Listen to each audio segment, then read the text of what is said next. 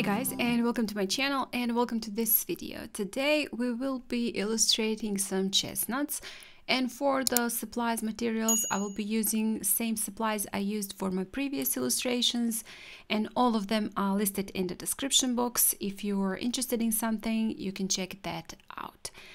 And I'm starting off with drawing just a circle for the first chestnut and just adding the central line, curving them and drawing a chestnut inside, because I do want to make it look like the shell broken and we just see a chestnut inside the shell. And then doing the second and the third one. Second one is in the shape of a teardrop, and the third one in the shape of an oval. And I just drew those central parts also on both of them.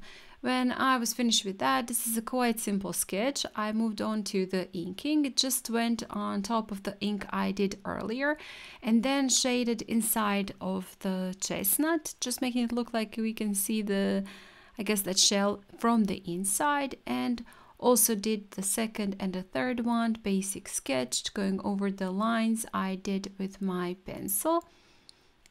And then I'm drawing in the spikes on the first chestnut, on the shell of the chestnut, and on both sides. And I'm just minding I guess the shape of my shell. I'm just drawing in those spikes curved, or actually tilted, on the side where the shell is pointed at. That is how you will actually achieve the 3D dimension. And I guess then adding a little bit more of the shading for the first inside of the first chestnut, and then both of those on the outside, just adding a couple of details, couple of lines, again minding the shape of my chestnuts. Some shading on the shell, and this, as you can see, is quite simple inking for this one. When I was happy with how it looked, I moved on to my watercolors. First, I'm adding sweet yellow to the shell, both sides of it, then adding a little bit of the black, mixing those two paints on my watercolor paper, because the yellow paint is still wet. It is mixing with green. I did not mix it in my palette. I'm just mixing it directly onto my watercolor paper. Adding also some coffee brown, especially in the part where the shadow is. And then going around with just a clean water to feather out the edge. Some splatters with yellow and with brown. For the second one, I'm using coffee brown and some yellow for the center.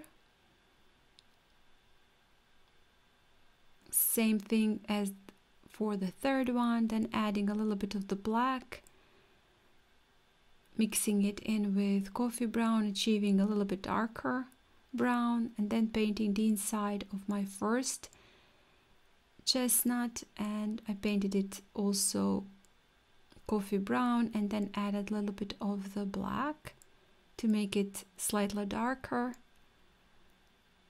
and some splatters with brown.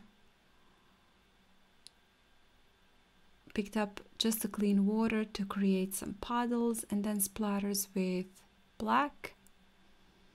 When it dried completely, I'm adding with this smaller detail brush some coffee brown and black details onto my spikes. Not all of them, just some of them. Also adding a little bit more of the black where the shadows or darkest parts of my chestnuts are. A little bit of the coffee brown again to the center. And you can see I left some spots also white for the highlights. Adding a bit more of the coffee brown to the shell, and also some black splatters.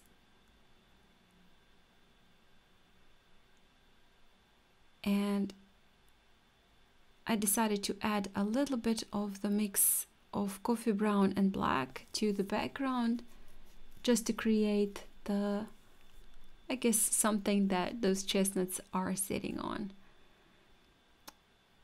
When I was looking at it, I decided I do want to add a little bit of the white pen. This is a Posca pen, just to add some highlights. And also I did wanted to make the edge not so clean for my shell of the chestnut, and so I've just added, you can see that little bit of the, I guess, spiky line to make it not so clean. And with that, I'll be finishing off this illustration. Hopefully, guys, you enjoyed this video. You're gonna give this a try. This is quite simple again.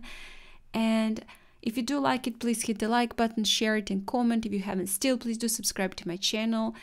And if you are interested in real-time videos for the Inktober, all of them are available for my channel members. And more about the membership, you can read from the link in the description box. And again, thank you so much for watching, and I hope I'll see you next time. Bye!